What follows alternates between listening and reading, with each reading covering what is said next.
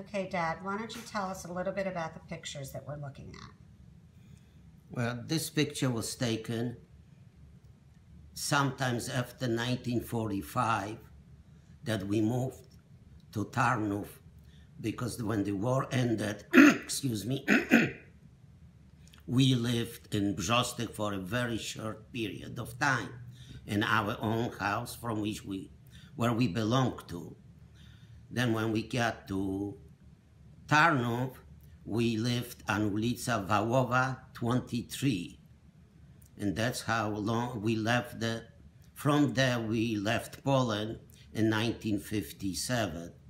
And while we were living in Tarnów, me and my sister went to school in Tarnów.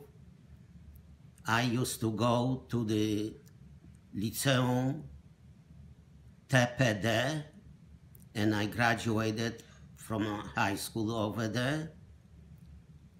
And then we moved, of course, as I mentioned before, and we left Tarnów and we left Poland.